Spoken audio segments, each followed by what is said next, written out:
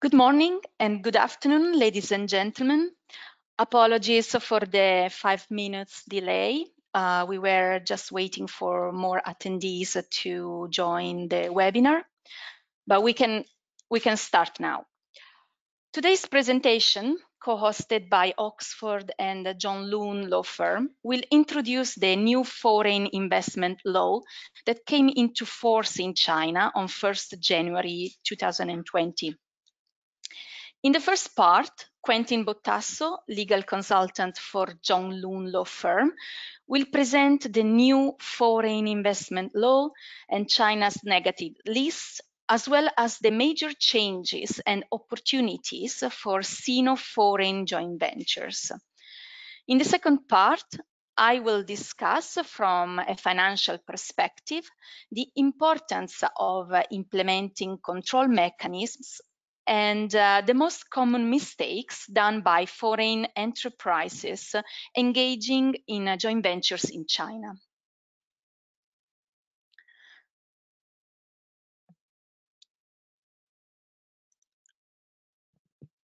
Quentin, I leave the floor to you.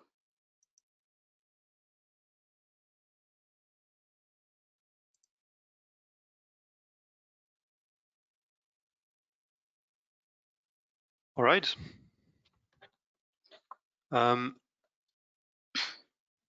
Oops. All right. Okay, here we go. Good morning, everybody who are watching from Europe. Good afternoon from everybody watching from China. I would like to start by thanking Cindy, Katerina, Francesca for making this this webinar possible. Thanks to all attendees for coming and making this event as successful as possible. My hope is that everybody will learn a great deal through this the next hour that we're going to spend together. I will try to make this presentation as insightful as I can by putting myself in the audience's shoes. This means that I will try to make it practical and not to lose myself into too many details that are not serving the purpose of making it clear what are the consequences of the new foreign investment law for joint ventures, as well as maybe provide some insights to legal or accounting professionals that are in the audience as well. Okay, I will. In this webinar, we will be covering basically the impacts, negative and positive, of the foreign investment law, the new foreign investment law that has been enacted and implemented since the 1st January of 2020. So this should give you a good overview of how to adapt to the new changes. Regarding John Loon Law Firm that I'm representing today, well, we have 18 offices across the globe, 11 offices in China, and also Hong Kong, SAR, Tokyo, London, New York, San Francisco, Los Angeles, and a newly opened office in Almaty, Kazakhstan. I'm working myself from the Guangzhou office, covering the Guangdong, Fujian, Hunan, and Guangxi provinces. But we have the means and local resources to handle cases all over China. The scope of practices that I cover include corporate law, which is basically incorporations, deregistrations, and liquidations. Also contract laws, employment matters, intellectual property, commercial litigations, and cross-border transactions of any kind. You will find my email address on this slide, as well as 2 QR codes. The one on the left is my personal one, and the one on the right is John Loon's, let's say, public account. You can feel free to add me if you have any questions, and you can feel free to add the John Loon QR code, well, official account for regular updates, legal updates, articles that are mostly in Chinese. So keep this in mind. All right, let's start now.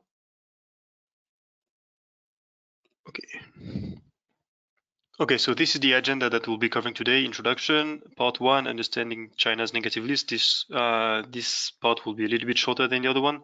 The other one will be covering all the most important aspects of the new law. And concluding remarks, and then I will hand over my my microphone to Francesca. Okay. Introduction to the new foreign investment law and key impacts.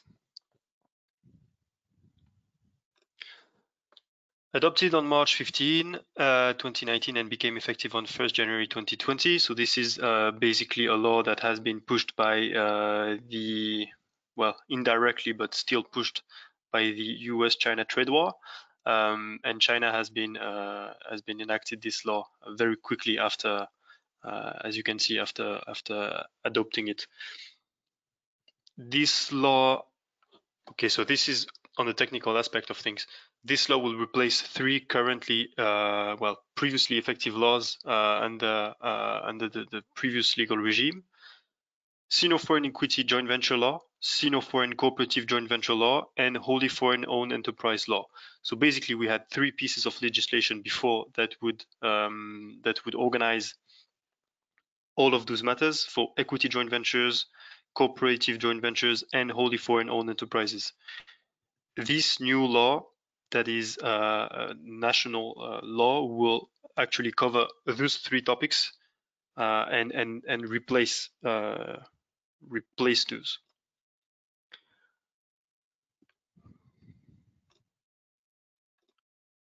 Okay, so basically, one of the key elements of the law is that the Chinese legislator tried to give basically foreign and domestic companies an equal treatment, equal footing, let's say.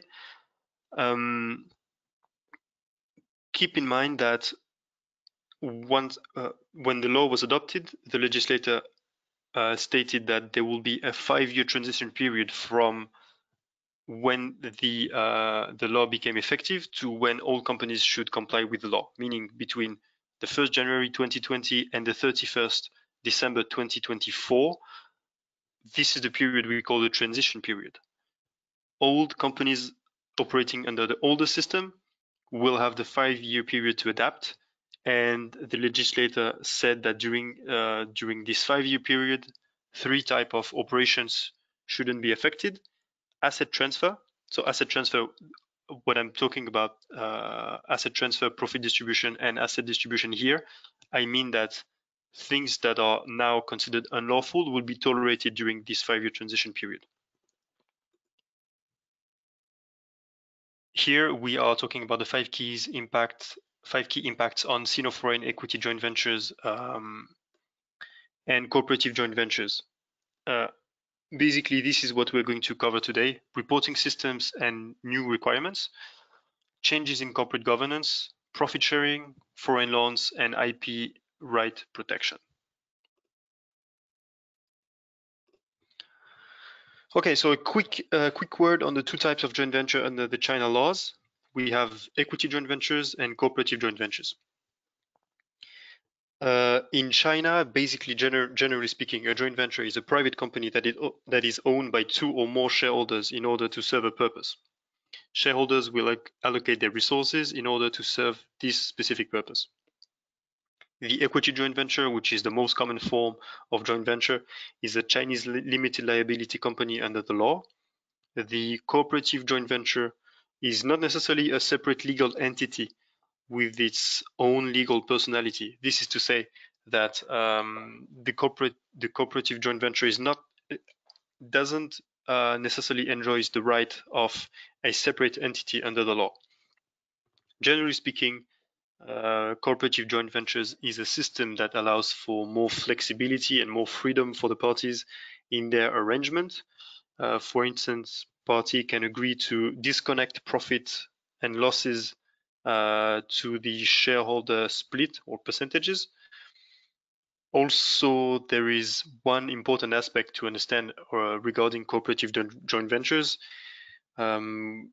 Here we have, well, basically, if one of the 2 companies within the joint venture is committing a breach of contract, either either regarding the Articles of Association or a previously agreed shareholder agreement, one other party can withdraw from the cooperative joint venture. So you see, it's a more flexible system in the sense that it doesn't engage companies as much as the equity joint venture. Okay, so more general provisions on joint venture. Basically speaking, a joint venture is a structure that has its own risks and benefits. I would like here to have all of us consider joint ventures as something else than the last and only recourse to access a market that is restricted to foreign investors under the negative list, as we're going to discuss later on. Basically, it has been considered over the past years that joint ventures is the last resort for companies when they cannot enter the market under the wholly foreign-owned enterprise system. It's true that this has been the case over the past years, although joint ventures are not limited to this last resort option that we see. I would like you to consider a few other options where joint ventures have a decisive, let's say,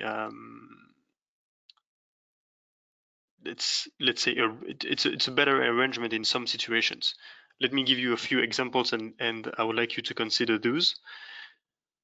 First one, joining a Chinese partner can allow for faster and more efficient distribution of your products or services and constitutes a lower barrier to entrance into the Chinese market.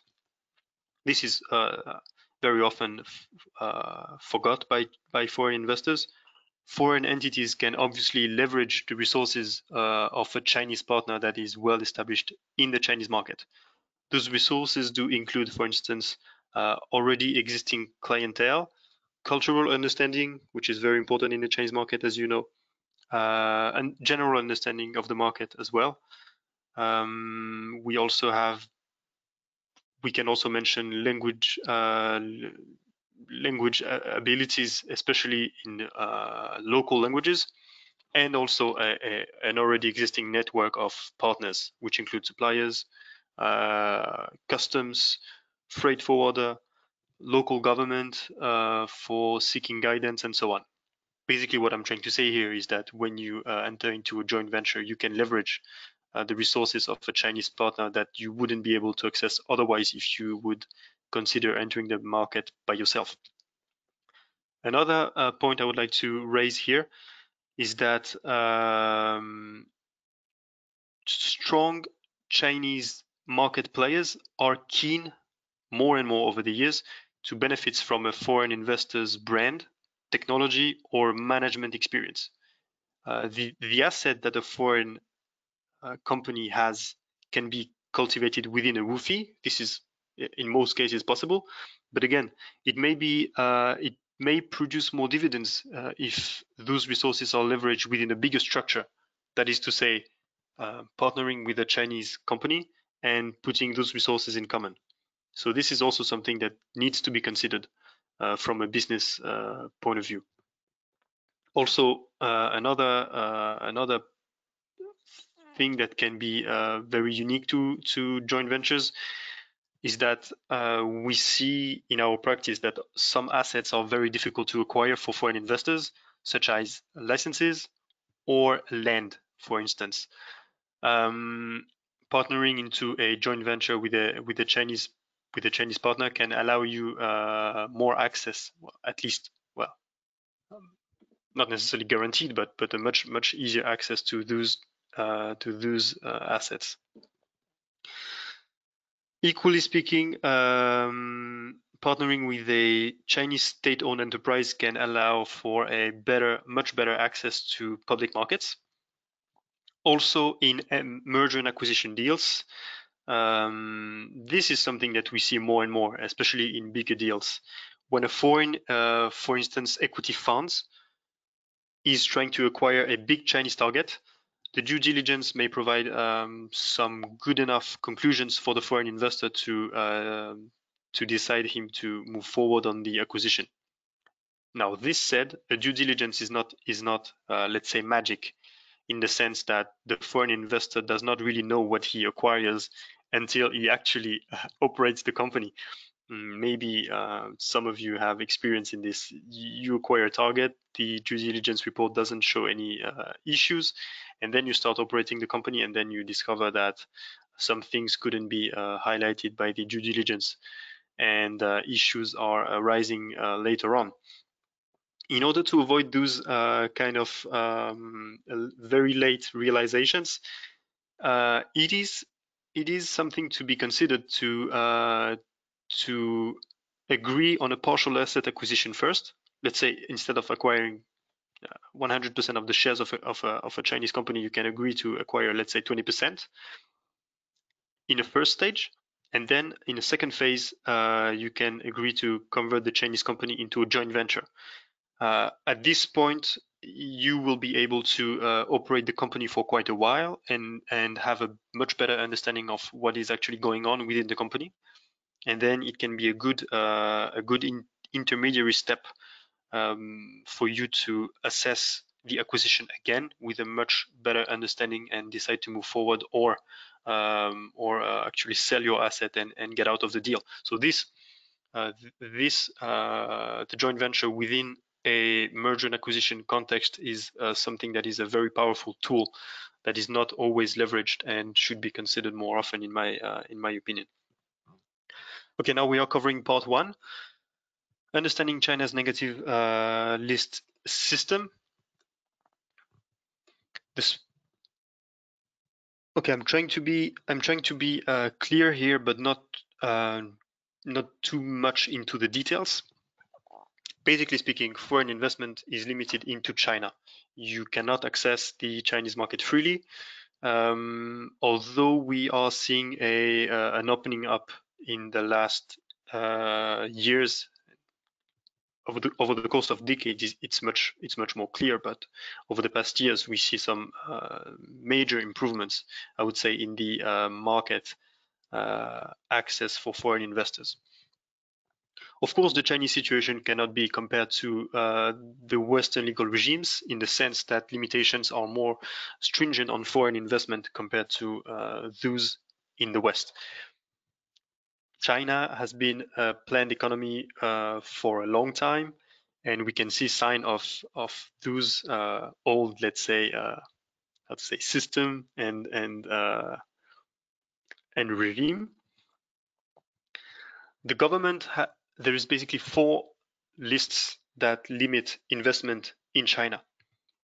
Those lists are very often at time updated, so it's important to keep an eye on them. Sometimes you see articles passing by saying new industries that are not restricted anymore, and this is the kind of list I'm talking about. There's 4 lists, as I just said. The number 1 is the special administrative measures on access to foreign investors. So this is what we generally call the negative list. The last version has been updated in June 2020. The last version is comprised of a list of 30 restrictions. Keep in mind that now we are at the number of 30. In 2017, so not a long time ago, it was 63. So in 3 years, we divided by 2 the number of restrictions or restricted industries within China for foreign investment. Also, we have the general negative list. This negative list applies to all companies in China, including Chinese companies, of course. This list simply says that you cannot access some aspects of the economy. So this doesn't limit itself to foreign investment. This is for all type of investments. We also have the free trade zone special administrative measures on access to foreign investment. So this is again for free trade zones specifically, and the catalog for guiding industry restructuring. For the sake of this presentation, it is not really relevant to cover the general negative list, which does apply to, again, all companies in China, same as the free trade zone negative list that is only applicable, as the name points at, in free trade zones. As for the catalog for guiding industry restructuring, the last one, this catalog is basically a tool for the local government to push for improvement of the Chinese economical system through promoting some industries and limit or phase out some other industries that are considered basically backwards, in the sense that they are harmful for the economy or the people, polluting, not necessary to the Chinese economy, and so on. So we'll not cover those further. Those last three further. We'll be focusing on the first one. Okay, so basically, when we advise investors into the China market entry, or this is, well, I'm talking here about greenfield investment or company acquisitions in an M&A deal, or business expansion for those who are already in the market, let's say a WOFE that would like to start pursuing another type of business.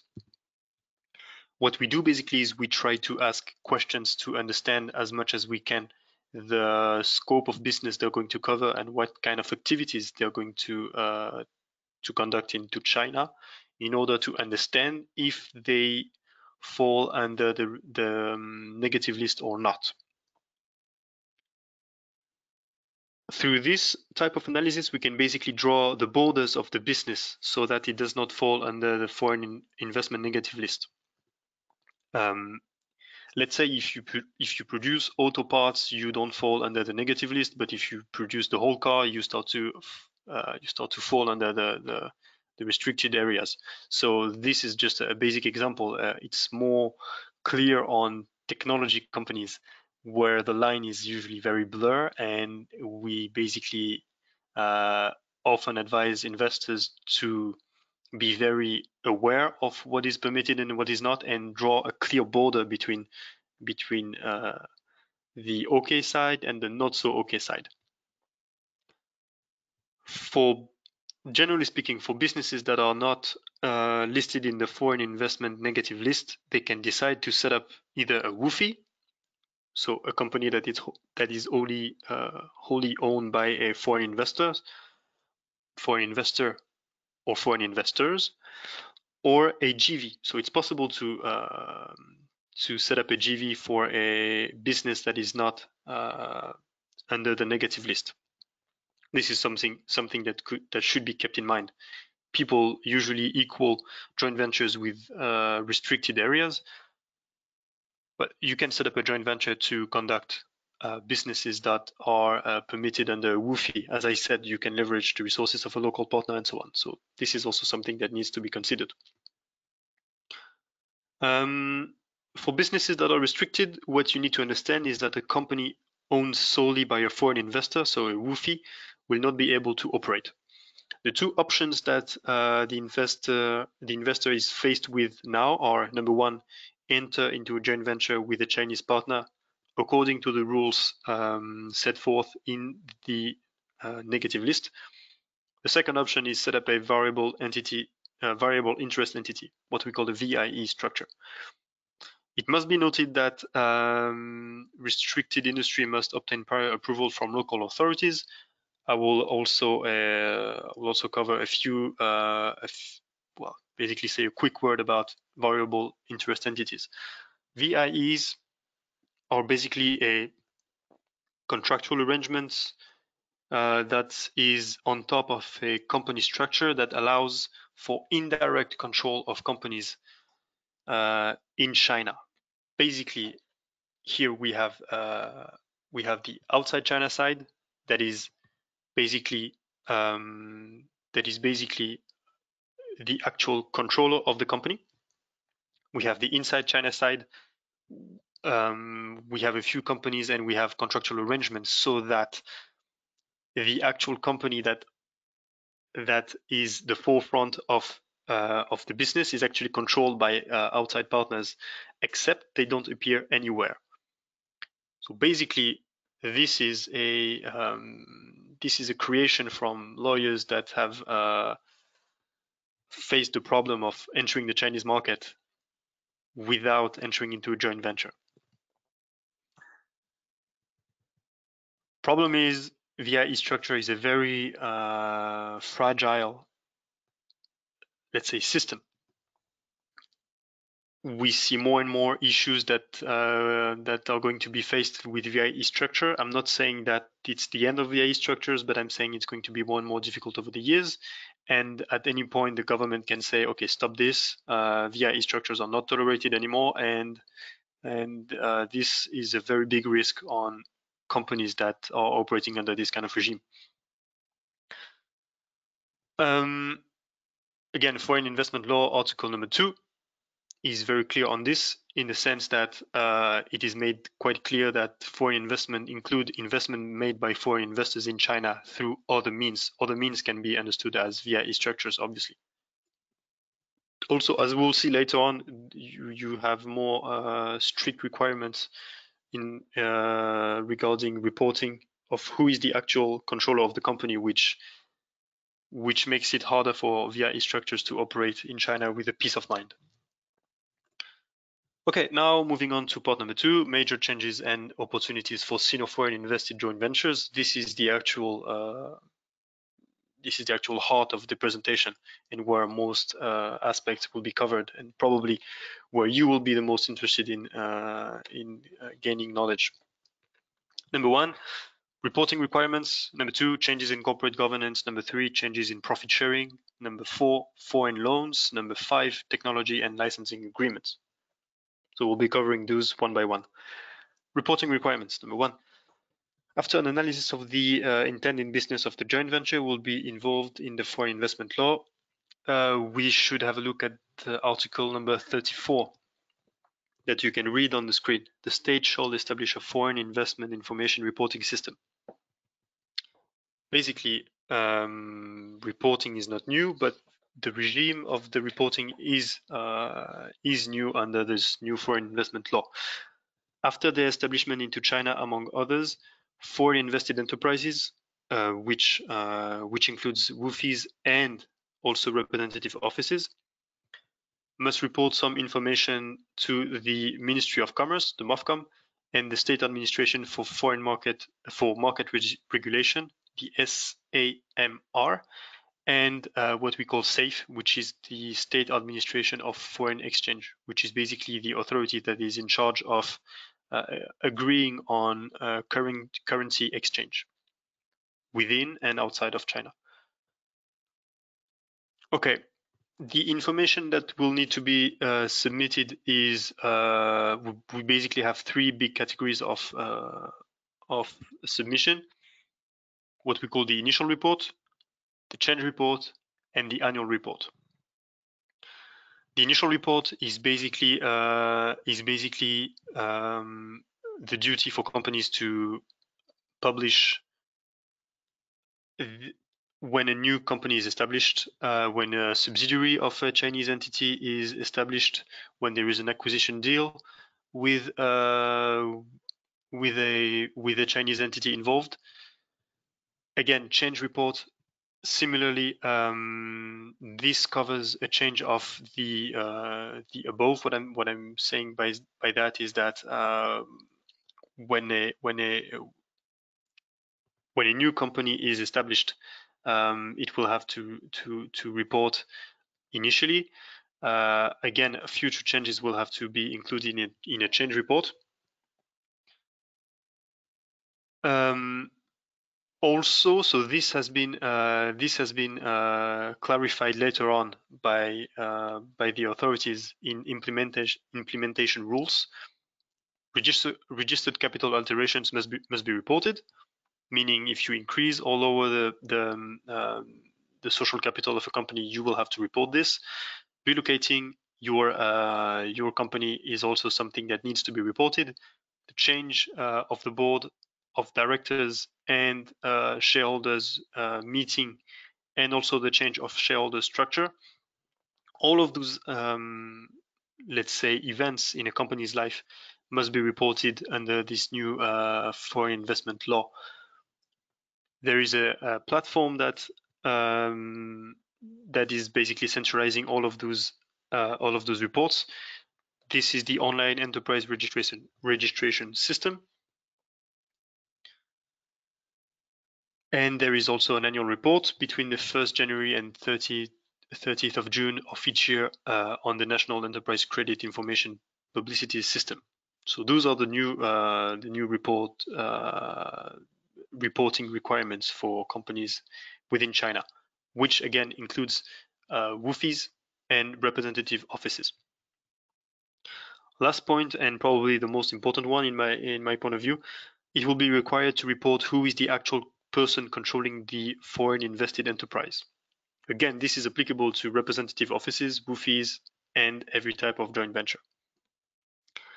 The new foreign investment law is now stricter on the understanding of who is the actual person controlling the company, because it is now understood that the person controlling the company is either someone with 50% of the voting powers of the shares or other similar rights, or also someone that has less than 50% of the voting power, shares, or similar right, but is in control due to actually controlling the board of directors or have actual influence through contractual or material arrangements. This means that it's much harder to hide under a contractual or material structure that would actually make it so that it's hard to understand who is the actual controller. Also, there's a big issue with complex structures, because in a very complex structure, it's really hard to point at the actual controller, because there's always multiple controllers. So it's simply much harder for companies with a complex corporate structure to actually do this reporting. And also, again, as I mentioned before, it creates a big issue on variable interest entities, VIE structures, as I said before. Please note that fines for not reporting are quite steep, and that reporting is something mandatory for every company in China. Point number 2, changes in corporate governance. Before the new foreign investment law, the equity joint venture and cooperative joint venture laws stated that the highest decision-making authority was the board of directors. So this is the previous system. Meanwhile, the company law that is regulating WOFEs, just like exactly like it's the case for Chinese limited liability companies, it's the shareholder general meeting that is actually in control of the company. Under the new law, equity joint ventures and cooperative joint ventures will now rejoin the regime of the company law, which is basically the shareholder general meeting is the highest authority within the company. Now, keep in mind that decisions in a joint venture must be taken jointly, which is a big issue for foreign investors when they have to enter into a joint venture. It's like a car that is driven with two hands on the steering wheel, except it's not the two hands belonging to one person. It's one hand for the Chinese party and one hand for the foreign investor, which makes it hard when you have an obstacle in front of you and one wants to go left and the other one wants to go right, as you can imagine. Okay, again, this is the summary of the changes under the new system. Any existing joint venture, either cooperative or equity joint venture, will need to review their joint venture contract and article of association.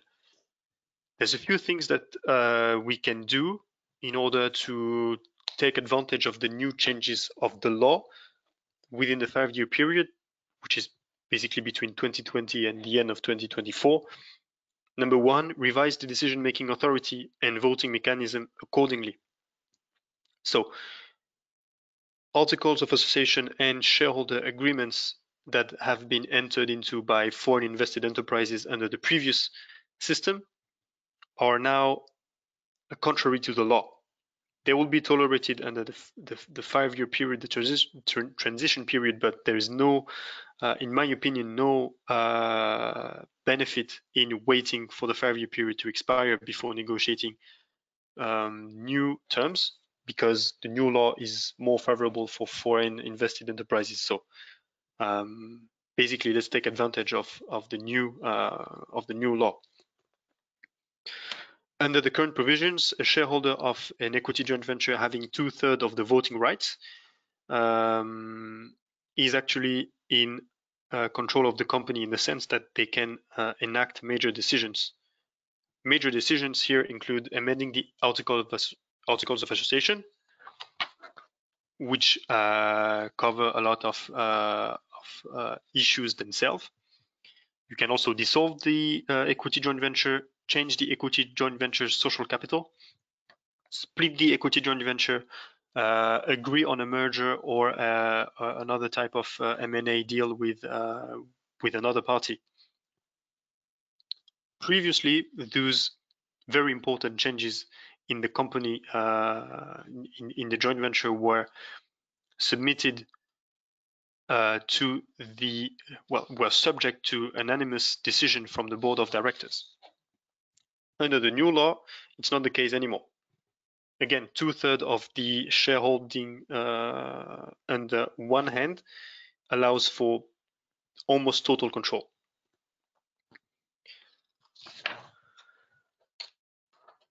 So I'll also be sharing those kind of changes that you can see on your screen under the foreign investment law and before the foreign investment law. So as you can see, the important decisions were subject to unanimous decision from all directors before the law, and now a shareholder representing 2/3 or more of voting rights can actually do pretty much everything.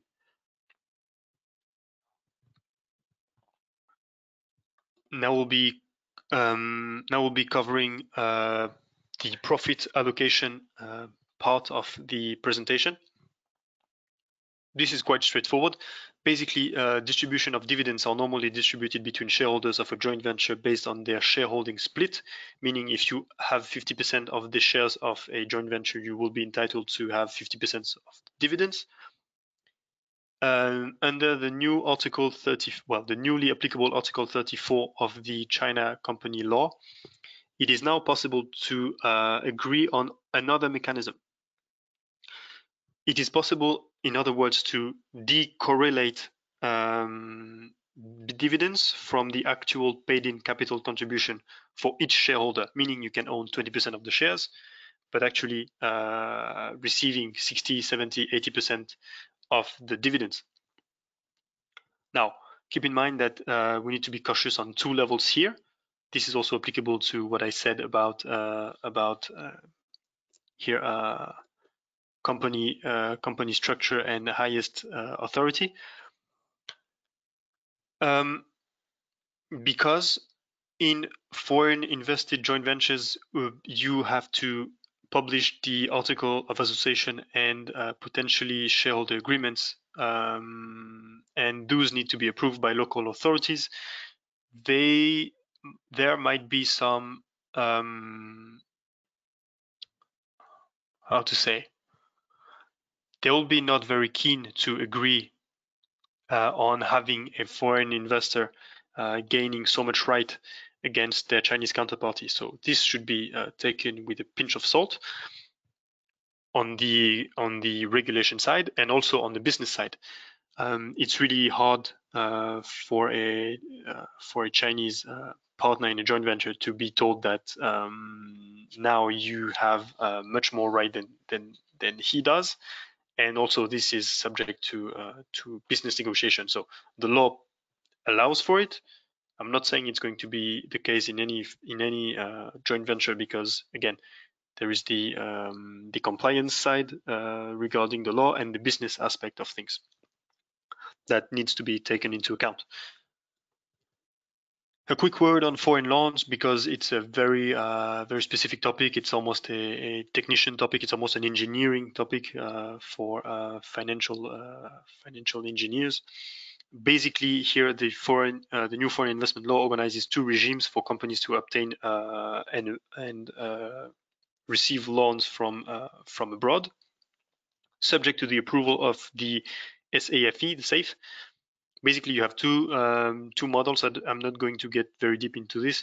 The debt equity borrowing gap model and the full coverage model that are going to determine the capacity for a foreign invested enterprise to be granted loans from abroad. Just keep in mind, if you are in the situation and you need more guidance, you can directly send me an email and we can discuss this in further details. It's very technical. Well, I'm not going to get much deeper into those details. Otherwise, we'll be losing people here for no reason. Last point, number 5. Improvements to rules on technology licensing by foreign licensors. Okay, IP rights in China are protected under 3 bodies of law. Number 1, Chinese national laws. Number 2, bilateral investment treaties and basically international law. Number 3. Now, to be a little bit technical here, for a licensing agreement between a foreign invested enterprise in China and a Chinese domestic company in China, only national laws will apply because there's no international element. What I just said is that there are 3 laws that apply to licensing agreement and technology intensive agreements. Number 1 is Chinese national law, and number 2 and number 3 are bilateral investment treaties and the World Trade Organization, which basically takes the form of technology import and export regulation, what we call TIER, and trade-related aspect of intellectual property rights. Those are basically international arrangements that are only applicable if there is an international element into a deal. If we are talking about a foreign invested enterprise into China, let's say a joint venture or a WOFE, that is entering into a licensing agreement with another Chinese company, there is no outside element to this. In other words, international law does not apply to this case. So what we have to protect those kind of arrangements are the Chinese national laws. Okay, a great thing that has been enacted in the new foreign investment law was basically a change of dispositions that were previously deemed to be unfair for foreign investors. Those have been, for the most part, abolished, which is really incredible news and something that is not really acknowledged from the part of China. Article number 2 of the foreign investment law is the key article that really makes it very clear. The article number 2 states that the Chinese state, shall protect the intellectual property right of foreign investors and foreign funded enterprises, and protect the legitimate rights and interests of holders of intellectual property rights and relevant right holder. In case of any infringement of intellectual property rights, legal liability shall be investigated strictly in accordance with the law. This article is very welcome by the foreign community into China, as well as the article number 23. One aspect that has been greatly improved also through this is the ownership of intellectual improvement in a joint venture, especially when there's a development aspect to it, meaning if you, for instance, are working in the agricultural field. Just taking an example that occurred to me a few months ago. You are a foreign company that is producing agricultural machinery, and you are trying to sell those into the Chinese market. Except that, let's say you are cultivating a specific type of plant that is of a certain size and a certain type in Europe, and they have a different type that is cultivated into China. So you have to improve basically the machinery that you're going to sell into China. Now the question is, if you improve the technology under the joint venture into China, who does the technology belong to? It's a great question to be asked, and something that needs to be considered very early on in the investment cycle. Under the international laws, improved technology belongs to the licensee, meaning if you improve a technology that is already existing abroad and now you improve it into China, it's supposed to be belonging to the licensee that is improving the technology, whether it is in a licensing agreement, as well as under a joint venture system under the previous law. Now, the Chinese contract law article number 61 and the understanding of Chinese tribunals of this article makes it more flexible for companies to actually protect improvements of technology within China. You cannot prevent a Chinese company from protecting a developed technology, let's say a developed patent. But what you can do is, through contractual arrangement, decide that you will have the option to buy the technology in priority, and that you can have the right to access the newly improved technology before it is protected. In other words, you can basically create contractual arrangements that will protect you and give you the option of acquiring any improvement that is brought by the Chinese party. Okay, regarding infringements here, we are not going to get too much into details, but basically previously rules made so that it wasn't possible to distribute liabilities for infringement regarding licensing rights with a lot of flexibility. Now it's possible to renegotiate those licensing contracts and split duties on regarding the defense of IP and limiting the foreign parties' liability in case of infringement by third parties that could cause a loss to the Chinese licensor. Prior to that, it was much more strict, and you didn't have a lot of room for negotiation on this. Those articles, of course, those new laws and new dispositions, legal, well, let's say regulations on intellectual property are very welcome by the business community, of course. Now, there's a general lack of confidence in the material ability for Chinese tribunals to fight back against widespread IP infringement in China, presumably by Chinese domestic companies. We hope that this law and more strict penalties will allow for more control and stricter decisions against infringement, IP infringement in particular. Question remains as to whether IP protection provisions in the new law will be backed up by future implementing rules and enforcement. Okay, now going to concluding remarks. So basically here, there are a few things that needs to be considered, as I just talked about, and that's going to be the end of my presentation. Reconsidering joint ventures. As I said, joint venture is not the last resort and the only recourse that you have when the negative list just tells you that you cannot access one specific part of the economy. A shorter negative list has been published in June 2020, so this is also good news. If your business has been opened up, it's probably the right time to jump in. The financial industry has been opening up very sharply in 2020, so we expect to see more financial institutions entering into the Chinese market now, because basically they have much more freedom than previously.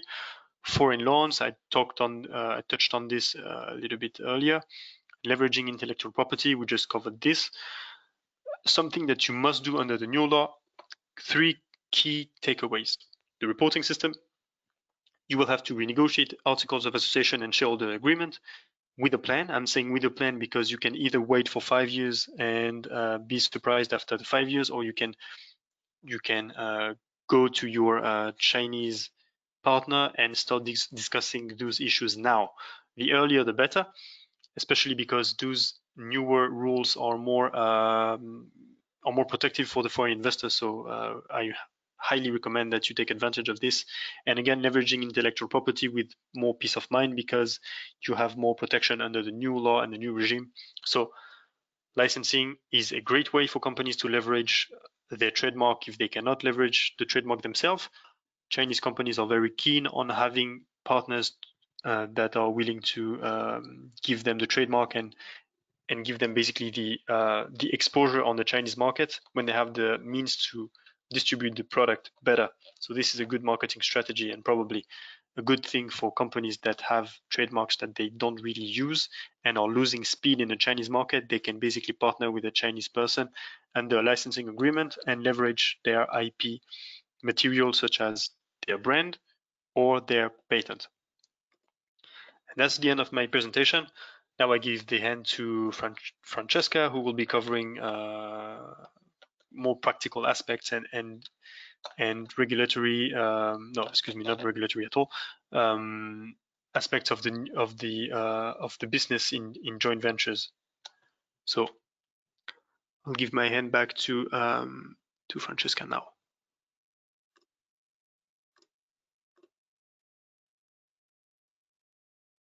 Okay.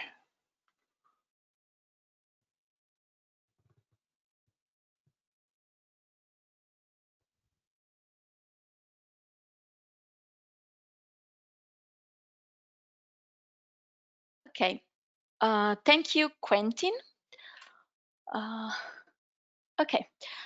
As a brief introduction, my name is Francesca Scortichini. I'm an associate director at Oxford. Oxford is a company specialized in providing services and advisory for inbound investments to China.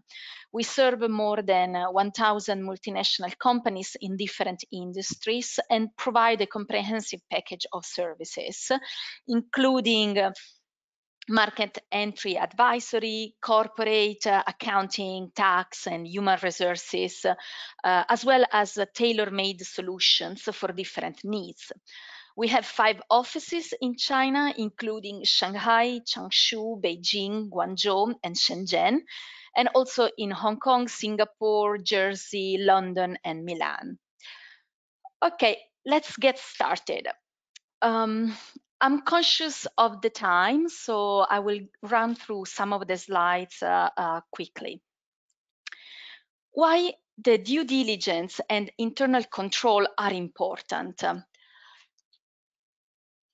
The Chinese market is very peculiar and different from Western market, which makes the due diligence more difficult on one side, but for this reason, even more important than in the West. In order to succeed in the preparation of a joint venture, it is essential to conduct a proper due diligence. It ensures that you are looking at the right deal by acquiring sufficient data to determine if the proposed relationship is viable and what will turn it into a sustainable business partnership. In addition, the due diligence would provide useful information for the negotiation process and for the design of the future business strategy. In a joint venture formed with an M&A deal, the due diligence will also help to prepare for a smooth post-transaction operation.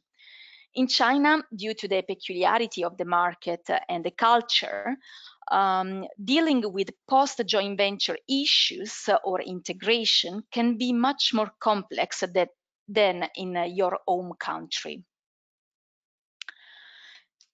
In order to identify the possible risks, it is important to investigate the background of the potential partner by assessing its good reputation, the directors, senior management, reliability, and ethical behavior.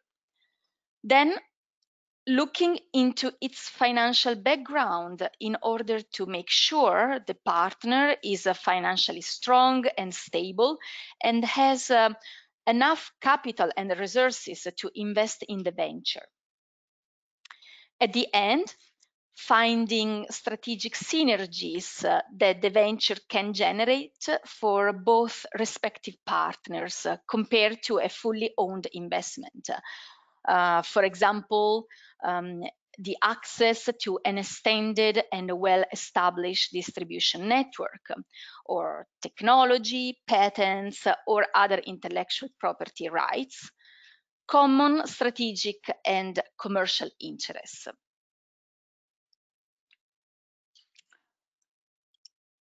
Companies are always different one to another, and especially between a Chinese and a foreign company, culture, systems, processes may be very different.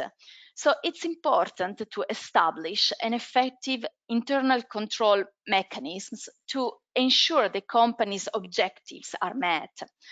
What is the purpose of the internal control? There are several. First of all, to ensure compliance with applicable law and regulations and also with internal policies. Then, to carry out effective operations and ensure that any business, operational, financial risk is well identified and managed with proper actions. To prevent and detect frauds and gross mistakes, especially when the company grows in size and complexity, the nature of such kind of risks and frauds may become diverse and sophisticated. Therefore, the company shall put in place control mechanisms to address and prevent such risks. To ensure quality of the financial reporting for both internal and external purposes. This requires the maintenance of accurate records and processes that generate a flow of timely and reliable information amongst different departments in the organization. Not only companies have to fulfill their legal obligations by submitting their financial accounts to the tax bureau timely and accurately, but also they have the duty to their shareholders to produce accurate statements which are necessary for strategic and financial planning, decision-making, and monitoring of the performance. There is no one-size-fits-all internal control policy because companies are all different and they are playing in a dynamic environment. So it shall be tailor-made, carefully designed, and adapted to each organization. There are three types of internal control. A preventive control, which is usually the most powerful, is to prevent risks occurring. For example, authorization limits, segregation of duties. The second type is a detective control. Detective controls are to detect if any problem has occurred. For example, reconciliation, supervision, internal checks. And the last type of control is a corrective control. These are put in place once the problem has already occurred. So they should be properly rectified. And for example, the company can put in place a follow-up procedure and management actions. Now, I'd like to spend a few more words on the accounting and tax compliance. One of the most important functions of the internal control is to guarantee the correctness and the reliability of financial reporting for compliance reasons, obviously, but also for management and strategic purposes.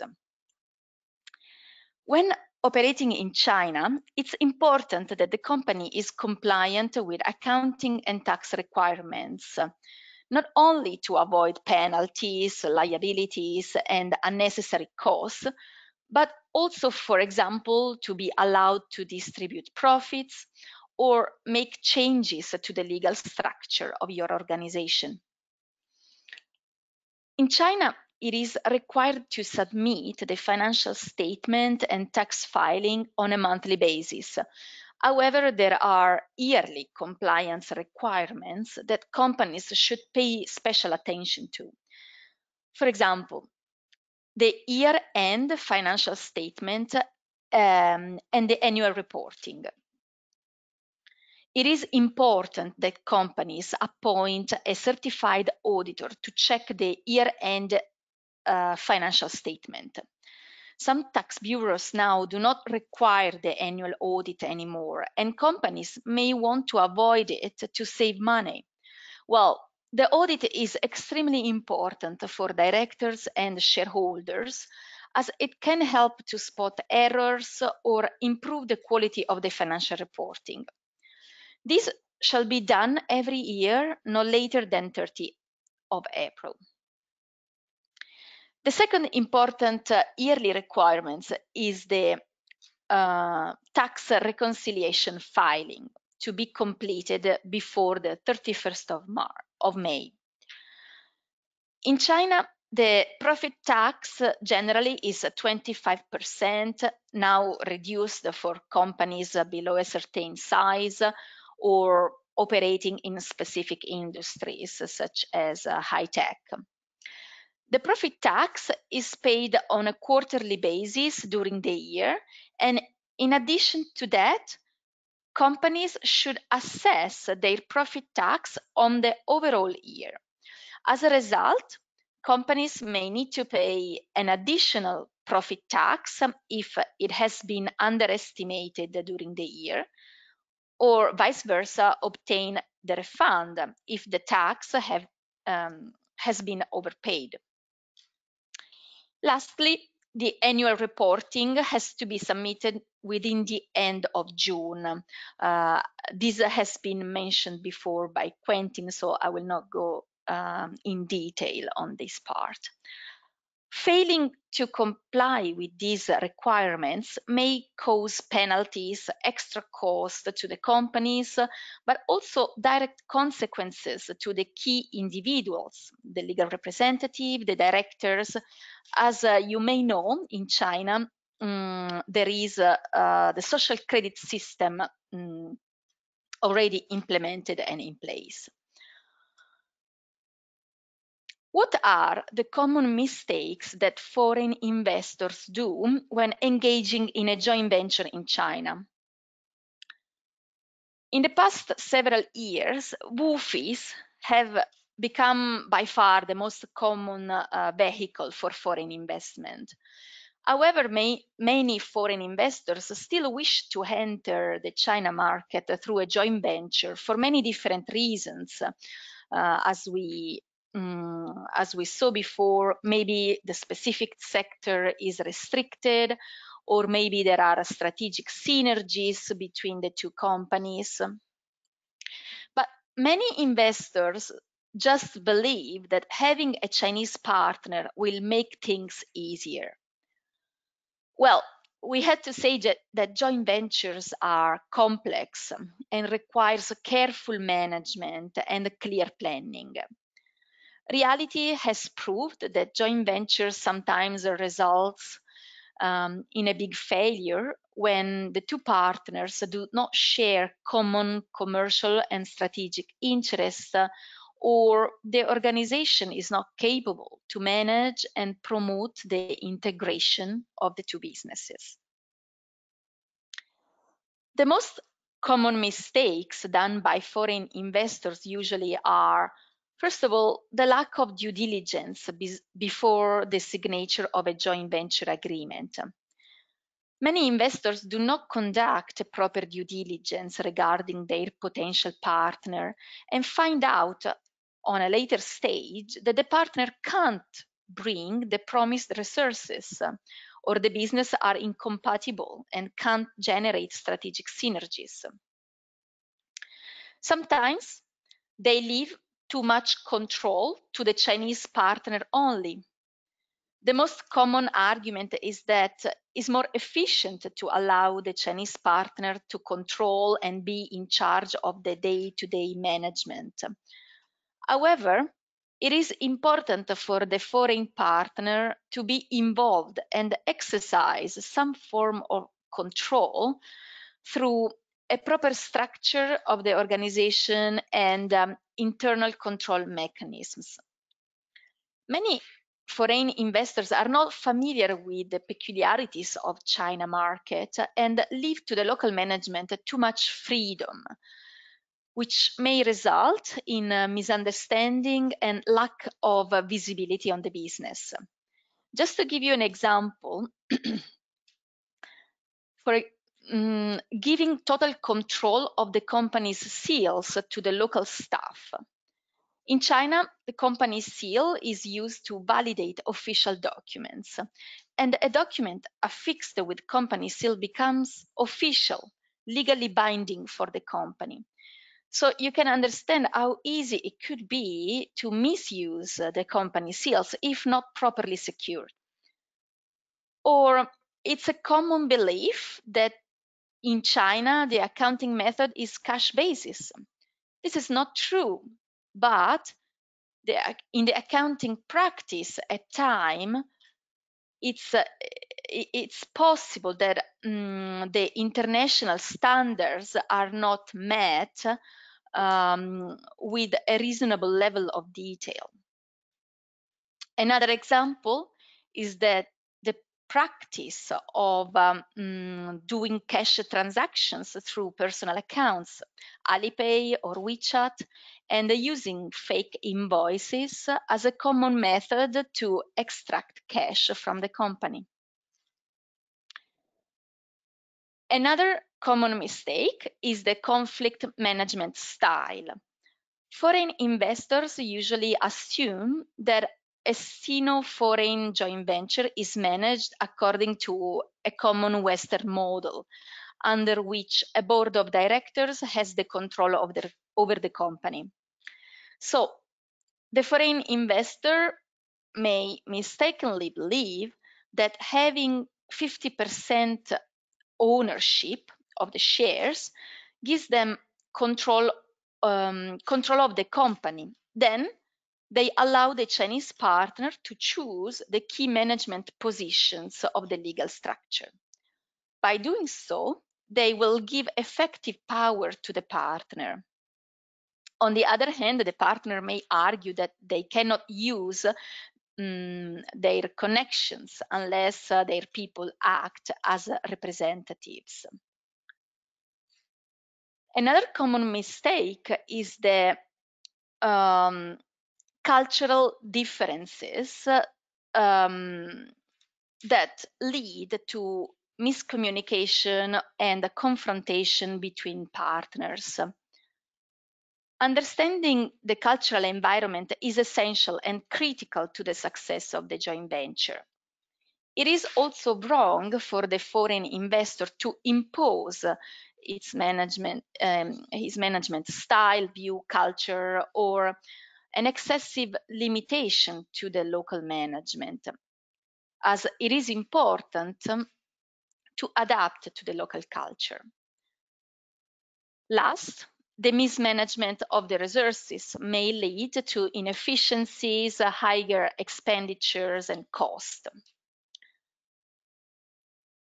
Anyway, there are also many examples of successful joint venture in China, and I would like to briefly introduce two cases, the Shanghai Disney Resort and the Beijing SKP shopping mall.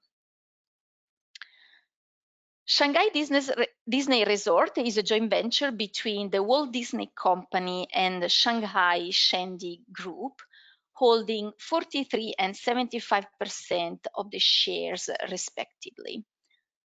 Shanghai Shendi Group is a new type of functional state-owned enterprise, mainly established to deal with the joint venture in charge of the development and construction of the Shanghai Disney Resort.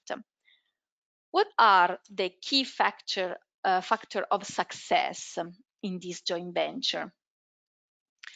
Each party, as members of the joint venture, contributes specialized expertise and knowledge. For example, Shendi Group contributed the influential power to obtain land concessions, construction permit, access to a convenient location, and also to bank financing. In addition to that, it contributes the knowledge of the local market and involvement in innovation and development of many unique projects. On the other side, Walt Disney Company brings the advantage of one of the most powerful and well-known brand in the world, Disney. It's a unique and innovative operation model and a well-established experience in managing parks, amusement parks. Another successful joint venture in China is SKP Beijing, a luxury shopping center which is embracing a mix of technology, art, and fashion to attract young customers and win the competition of the more and more consolidated e-commerce model. Founded in 2007, SKP Beijing is currently held for 60% by a Singapore company, Radiance Investment Holding, and for 40% by Beijing Hualian Group Holding. The shopping mall had 15.3 billion RMB revenue and in 2019, being the most successful and productive retailer shopping mall in China and in the world after Harrods. What are the key factors of success? Well, Beijing Hualian Group business is primarily focused on hypermarkets, supermarkets, department store, and commercial properties, bringing a rich experience in operating retail businesses, but also economic financial strength and market influence. The other side has contributed the brand value, a well-known high-end retail brand, and innovative and marketing development strategies through combination of art and technology. In these cases, differently from WOFIS, the joint venture vehicle has combined the expertise and strength of each party and therefore determining the success of the company. In conclusion, the main takeaways for foreign investors willing to start their business in China are, first of all, to understand what is the best way to enter this market. If the joint venture is the most suitable, then take time to find the right partner through a comprehensive due diligence process and strategic planning. Think about what you and your partner want to accomplish with the joint venture. Who will make the business decisions? Who will control the operations? Who and what will contribute now and in the future? Capital, know-how, technology. Eventually, also think about how you will resolve disputes and exit the joint venture.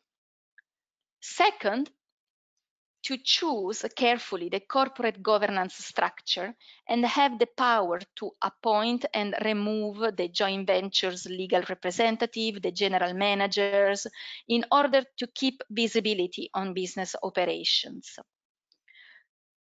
Then, to establish an effective internal control mechanisms and, for example, control over the company's shop, secure the right to appoint the finance manager or a professional accounting service provider and the auditor. It is important to establish a solid and reliable financial reporting system and information flow, or having a service provider reviewing the financial of your company. Lastly, always be diligent and pay attention to details. Be aware of each step of the joint venture establishment, the financial situation, who keeps the bank tokens, who has the power and authority to do what. Okay, this is the end of my presentation. It's now time for the Q&A session. Please feel free to send your questions through the chat box or reach out to us later for more information.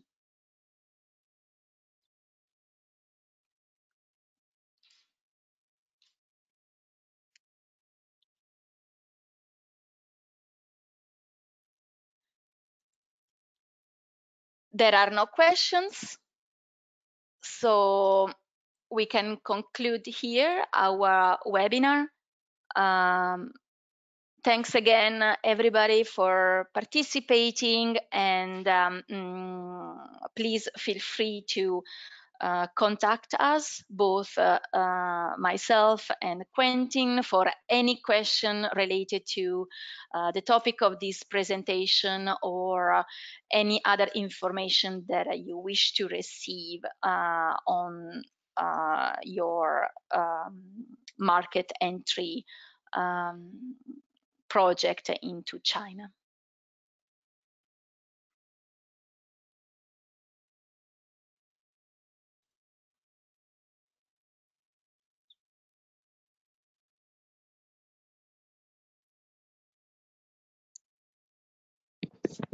Thank you again, everybody.